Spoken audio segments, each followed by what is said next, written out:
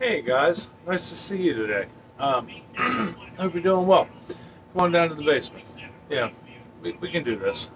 Today I not filming from the kitchen table. Um, but I'm still glad to see you. I've been busy working. Um, so over the last couple of days, I've been working on this project behind me. This was my workbench, and it will continue to be my workbench. But for the time being, remember our seeds we planted a while back um, that have turned into small sprouts?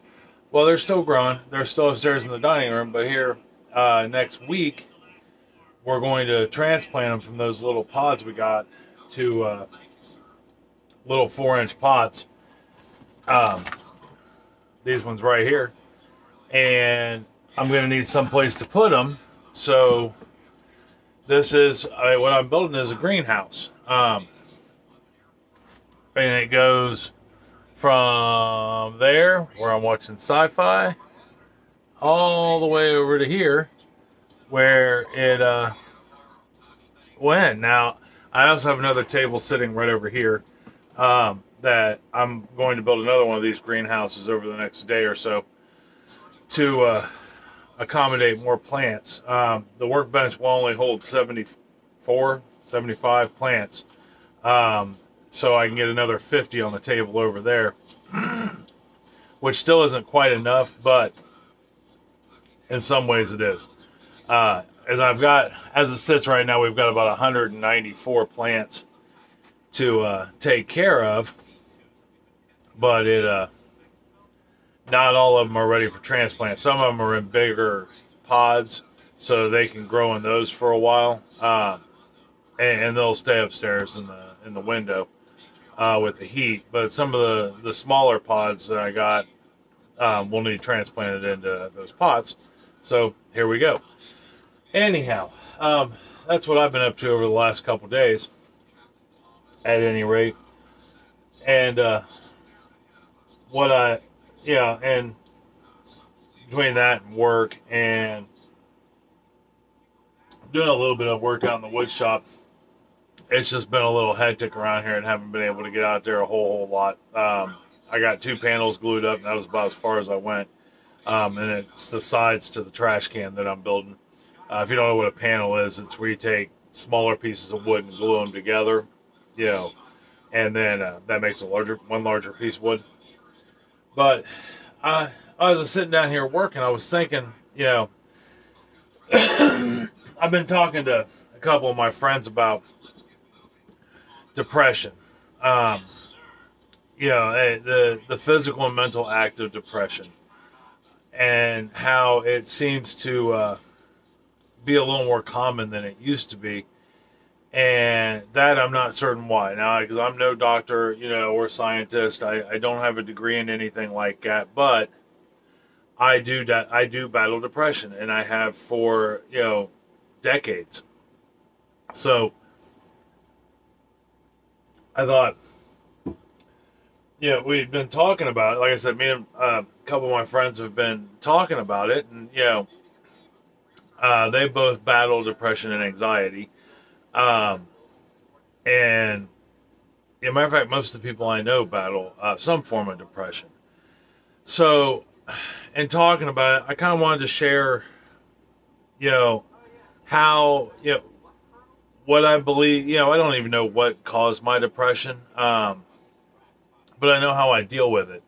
So, when I was first diagnosed with depression, and it's been at least 20 some years that I was diagnosed with it. And what was happening was I was losing motivation, concentration. I didn't want to do a whole lot of anything. I got to the point before I went to the doctor, and which led to another doctor, which led to several things. I got to the point where, I struggled to get out of bed or off the couch to even take a shower or eat. Fast forward to the doctor, we figure out that I am suffering from a form of depression. I don't remember now what that form was. And they immediately put me on an antidepressant. And I took it for a little while. Not very long, but a little while. So it did make me feel not depressed in this case, but it also made me feel tired and like I was stoned all the time. I didn't like the feeling. You know, those that know me know I'm not big on prescription drugs to begin with, let alone, I guess, mind-altering prescription drugs. So I thought to myself, and what I do may not work for everybody. And the reason why I decided to talk about this um, was to maybe if you're battling that or you think you're battling that, call a health professional and talk to them about it. Call your doctor. And if you're under the age of 18, have your parents call your doctor or talk to your parents about it. Because it can be very serious. It can lead to health issues or worse. But the things I do, I mean, this is every day. Every day I do this. To the point where it's become second nature. For the longest time I had to, the minute I woke up in the morning, first thing I had to do was go, okay, Smith, let's get out of bed. Let's do this. Let's make it happen. And then, and here's where even to this day, I do this because I don't tell myself to get out of bed anymore. I just do it. I came to the realization that there's too many things in life that depend on me not being right, but getting the job done. That is how I keep myself motivated and work through my depression. And like I said, in the mornings, when I get out of bed, my first two thoughts are, I got to let the dog out, get her fed. She relies on me, so I got to get that done. The next thing is I got to make coffee. Whether I'm going to drink it or not, I have to make coffee, because Chris drinks it every day. And, which there's very few days I don't have a cup. I enjoy a good cup of coffee. So, but there's times when I might be just not feeling up to it, and I just come downstairs and I turn the news on my laptop in the kitchen, and I just sit there, and I got to kind of coach myself. All right, man, come on. The day isn't going to start itself. You have to get this done. And I come to the realization, at least my dog, Sam's usually the first person I think of when I get up, or first animal or thing I think of when I get up and come downstairs.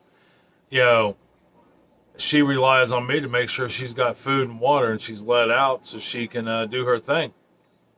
So that usually kickstarts me. And then by that time, I've made the coffee. I watch about 20 minutes of the news, and then I get Sarah up so we can get her off to school because she relies on me. Now, she has an alarm that she sometimes gets up to. A lot of times she sleeps through it, but she relies on me to make sure that, I get her up, get her moving, get her started, get her day going. She relies on me for a ride to school. Abby relies on me to pack her lunch. And Chris relies on me to get all that done because she's got other things to do while she's getting Abby ready for school, and then she takes Abby to school so I can get the day started. That usually kicks off most of my morning motivation to get me out of bed, to help me battle, my depression. I have come to the realization it's better than taking pills. In my case, now a good and a good prescription may be something that you need. Like I said, I can only speak to what I know. And that's why a health professional is so important. But, other things I do to help battle it throughout the day. I surround at work I'm surrounded by, somewhat positive people. I mean, everybody complains because it's work, but we all have positive attitudes and try to do right by each other and the customers. When I'm not at work, I find things to get into, to occupy my mind, to make myself, ensure my importance Because there's days, and some days are worse than others, and most days I can keep it at bay, where I worry about my self reliance, or my self being. Why am I here? What is my purpose? Am I achieving my goals? Am I living up to other people's expectations and my own? Most importantly, my own. If you can't live up to your own expectations, then you're never going to live up to other people's expectations. Plus, it makes you look good when you get to accomplish things. You know, um, to help ease my mind, I garden. That's why we're building this right here. This relaxes me. Building things, in my case, relaxes me. I'm down here with my fish. Uh, Although, I mean, you can't see them from here, mostly because of the uh, board. But I mean, like right there is my goldfish tank, which when the lights are on, I can see them swimming back and forth in that corner. But I can go over to the other side of this wall and sit with my fish. Um, I hang out with the dog. I cook. I mean, I enjoy cooking, but cooking relaxes me. It helps me to realize that, you know, I matter. I mean something to people, even if it's just my family. Um, I do these videos because, well, I mean, for several reasons. One of them being that I want my great grandchildren to know about me and my thoughts and my struggles and good times and bad. Which is why I do this on Tuesdays, is just to talk, that way, everybody gets to learn about me, um, but staying busy helps me. Music helps me. I don't watch a lot of TV because it doesn't really benefit me, but when I do, I mean, I watch a lot of YouTube, but I watch classic movies, some of them funny. That helps me take my mind off of things and my thoughts. Um, and sometimes, I mean, just sometimes to help, what helps my depression is just reassurance from friends, having friends, talking to them, hanging out. It makes me feel relevant and important and not so depressed.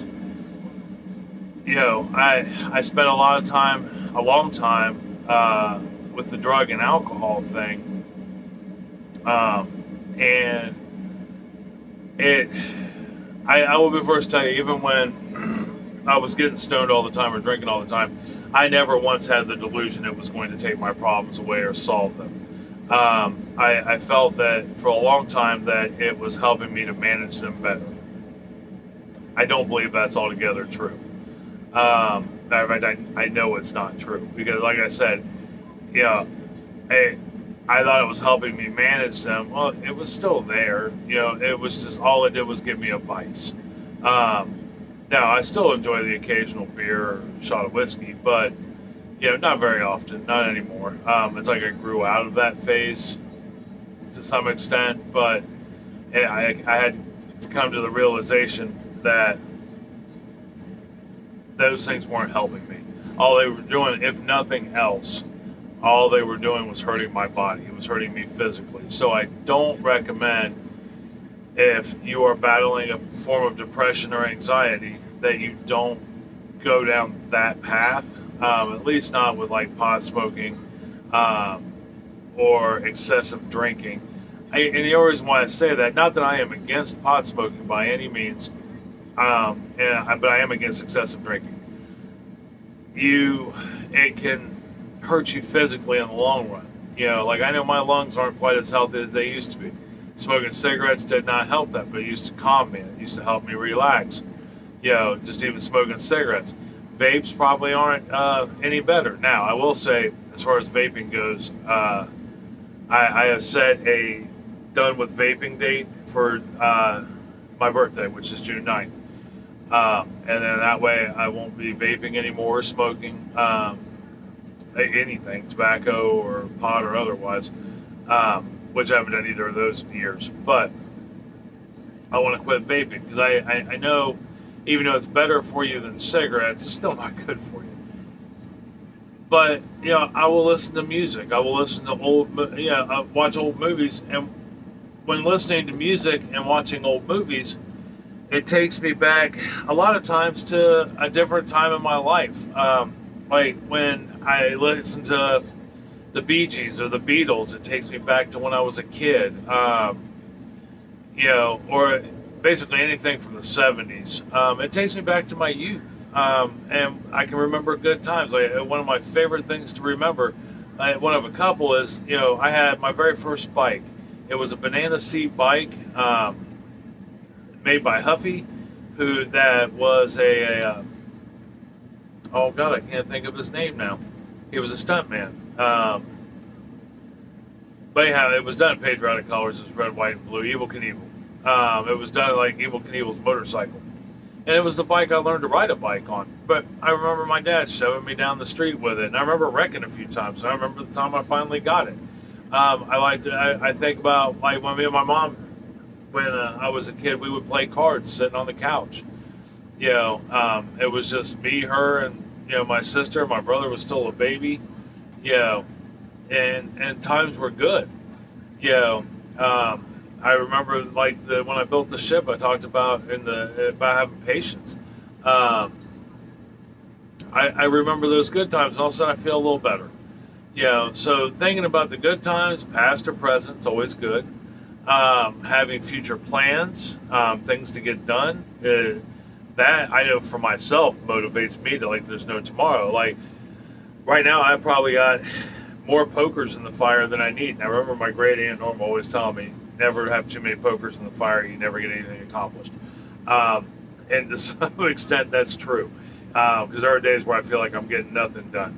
Problem is when you have too many pokers in the fire, sometimes it can take longer to get anything done. Like right now, I'm trying to build stuff out in the shed. I'm trying to get the plants going. Doing the YouTube thing, which I thoroughly love doing this, even though I think there's really only about 4 or 5 people that truly watch my videos. The longer they sit, so to speak, the more people watch. But and that's fine. I mean, if I, to be honest with you, it's probably just my family watching. That's all right. I love them all the same, and that just shows me that they love me. But anyhow, poker's in the fire.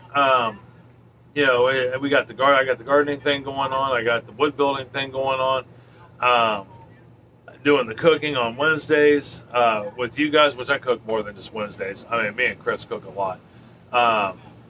Preparing things, doing the canning, and now we got another. Well, over the month of April, I'll be out at the property. We got to get fencing up. Still got to get the solar panels together. There's a lot going on. A lot going on. So still got to find time to shop. We're going to start looking for another vehicle. For those that don't know, our sole car at the moment is an '05 Dodge Magnum, which we've had forever, 11, 12 years now. And it is an amazing car even to this day, but it's got a lot of miles on it, and it's getting tired, so we need to look for another vehicle. So I think I'm going to start looking for a truck so we can start. I buy a lot of lumber. I buy a lot of stuff that involves a truck. And the property that we're putting the garden at in the outbuilding is my buddy's property is an hour away. So to haul anything out there, we need a vehicle. A lot to do out there. I really can't wait to get out there and start showing you guys what we're doing. We just haven't done a whole lot of anything yet. Work has gotten in the way. And that's another thing that keeps me busy is work. So I got plenty to distract me and keep my mind off of it. When I get up in the mornings, I have to remember my self-worth, and that helps with my depression, because my depression really does come from self-worth and value, whether I like it or not. And like I said, I know there's many forms of depression, but these are some of the things I do to help me confront mine other than taking a prescription. So, and if that's what works for you, please do that. But sometimes music, even like they make videos now, which is music for sleeping, music for calming. They're kind of like Zen videos. Those are great. I use them to calm myself and go to sleep at night. Most nights I don't need it. Most nights I'm asleep within like a minute. But occasionally I need that. Um, those are some of the alternatives I use. You know, my fish are a godsend. They have helped me through some of the toughest times. You know, to be able to just sit back, watch them swim around. They don't really have a care in the world. You know, none of my tanks have, you know, none of the fish in my tanks have predators or anything like that. You know, that would, you know, that they have to worry about getting eaten. And they always greet me, whether it's just an instinct they have because they know I'm the big blob with the food or not. They all always greet me, and that just makes me feel good. And they're always happy to see me. Yeah, there are times I come home, they're not always happy to see me. At least the people that are upstairs aren't. You know, I may have screwed something up or whatever, or they might be in a bad mood. Fish don't have that kind of ability. You know, they can sense loss, as I talked about in one of my videos, like 80 videos ago. They can sense loss when they lose their life partner, if that's, you know, the species of fish talking about. They know the loss, they know the pain and grievance. But they're always happy to see me. My dog, Sam, she's always happy to see me. You know, and she knows, you know, when I'm in a bad mood, when I'm in a good mood, she can sense it. It's kind of cool. Classic movies, Getaway, you know, it might be a temporary, but, you know, it helps me go through the day. But always start your morning, if for nothing else, always start your morning with, hey, the world doesn't revolve around me, you know, we revolve together. And I got to get up and get this day going. You know, I got to make a difference every day. That's how I help. Knowing and trying to make a difference in the world is a good way to start the day. So, say you have a bad day and something tragic happens, you know, or you just had a bad day. Mood's been off. You know, people have been mean. You know, hell, I talk to 100 people a day. You're bound to run into those days where you find a few mean ones versus non-mean ones. Don't take it personal and know tomorrow's going to be completely different. You can't have good days without bad days. You know, that's just fact of life. You know, so you write off that bad day, and you know tomorrow when you get up, it's going to be a good day. That's the important thing. All right, so I hope all that helps. I really do. But, you know, like I said, we've been talking about depression and anxiety, you know, for a minute now amongst my little group at work. And I wanted to share what I do to at least battle my depression. Anxiety, I learned to control anxiety no matter what it is by just kind of tugging on my shirt and going, all right, I'm the best at this. I can do this. We can get through this. You know, basically I have the constant thought in my head that I'm the top dog, you know, and it enables me to do anything. And I learned it's okay to screw up, you know. And that's how we learn, you know. So to have anxiety over it's like when you use a saw for the first time.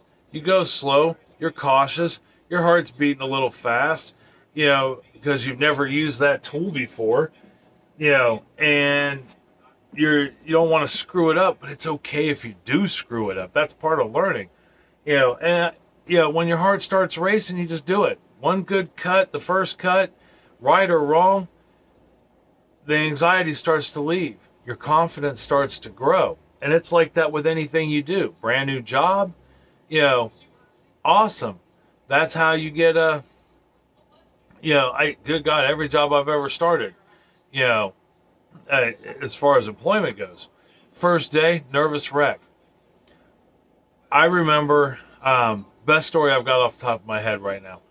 So when I first started with the pizza company I work for now, I had 20-some years of restaurant experience under my belt before I even started with them.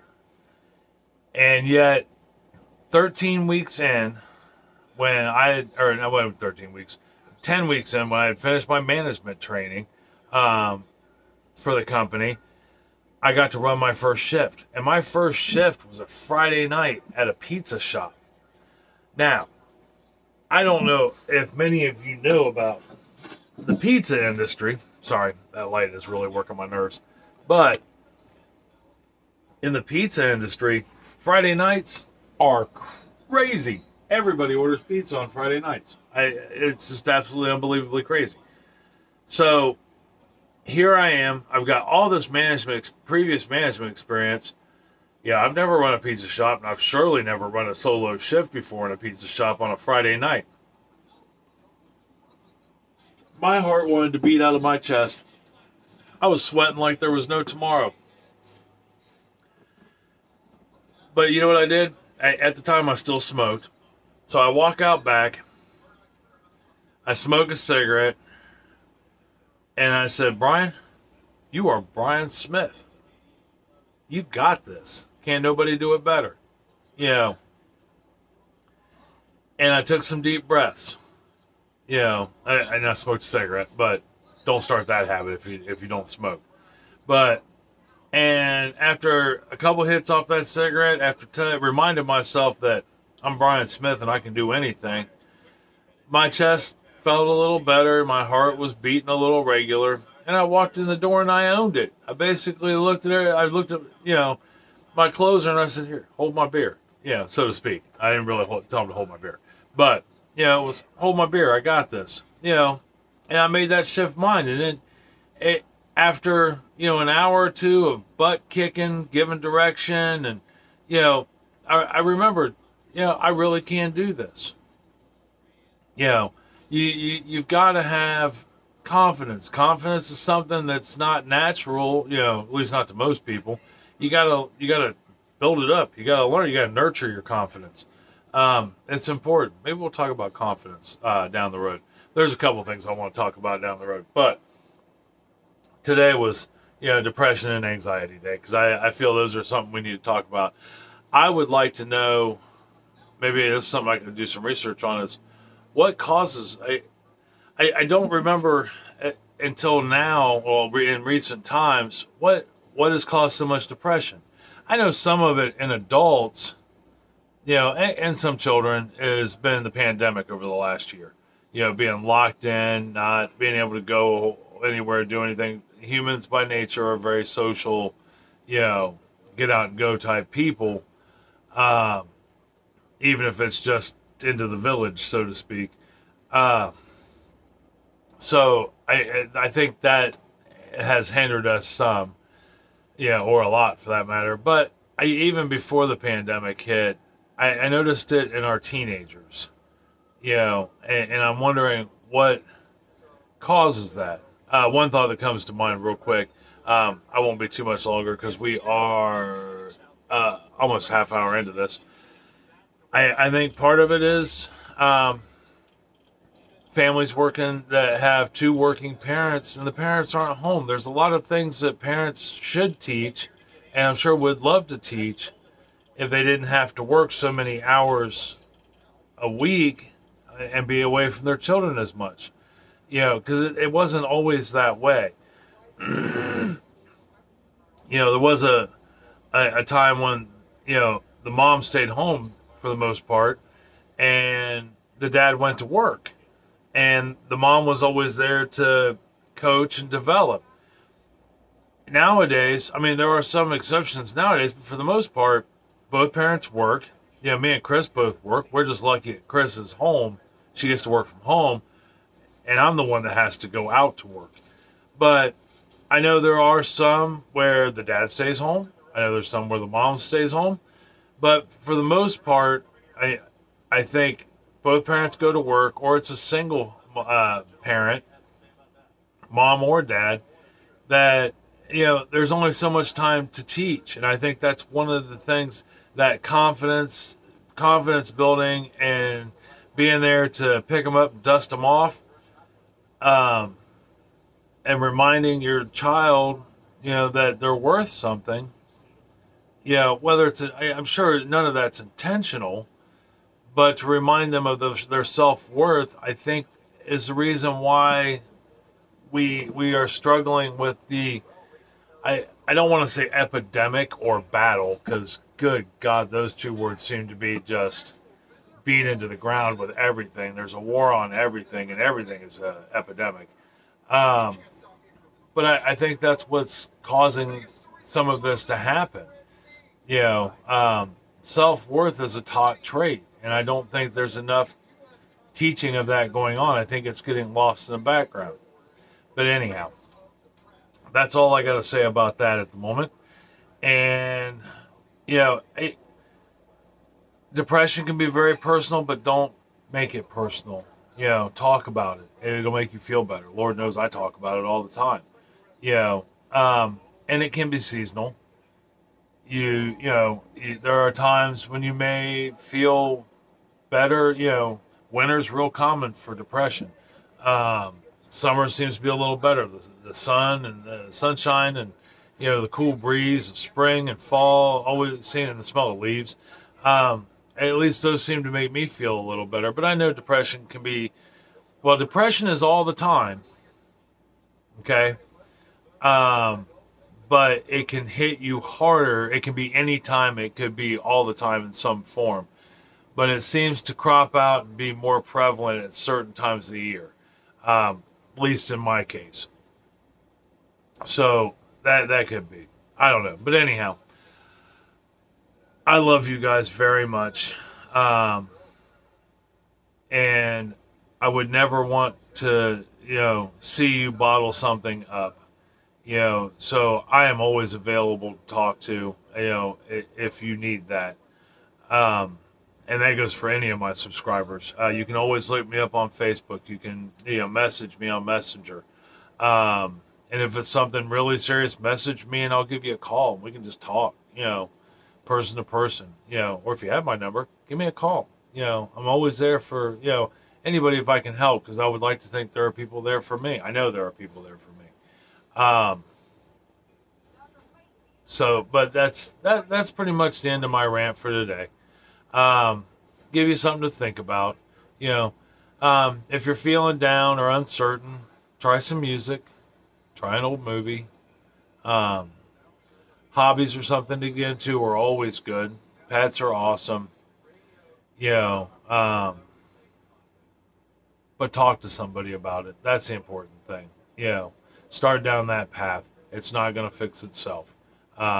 You have to talk to somebody, and you have to figure out how to deal with it, or, you know, maintain it at any rate. Bruce Banner said in one of the Avenger movies, the Hulk, he said, "Do you know how I don't become the Hulk? It's by staying angry all the time." He just, which I thought was great, but it's kind of the same thing. That's how he manages his Hulk. You know, depression could be your Hulk. And you just got to figure out a way to manage it, whether it's through medication or any of the things I just mentioned. The only way you're going to find out is to start by talking. You know, health professional, if you're if you're young, talk to your parents, then they can help you get that health professional and figure out where to go from there. All right. It's just important. You know, I don't want to see anybody depressed. I know every day is not sunshine and lollipops, but that doesn't mean we can't try to make it that way. All right. I am going to go upstairs, water the plants, keep working on my greenhouse. I hope you guys got something out of this, and carry it with you. Let me know if you want to talk, you know, or if there's anything I could do to help you, even if it's just a kind ear. All right. I love you. Tell somebody else you love them. It will make their day a whole lot better. All right. I'll talk to you later. Have fun. Bye.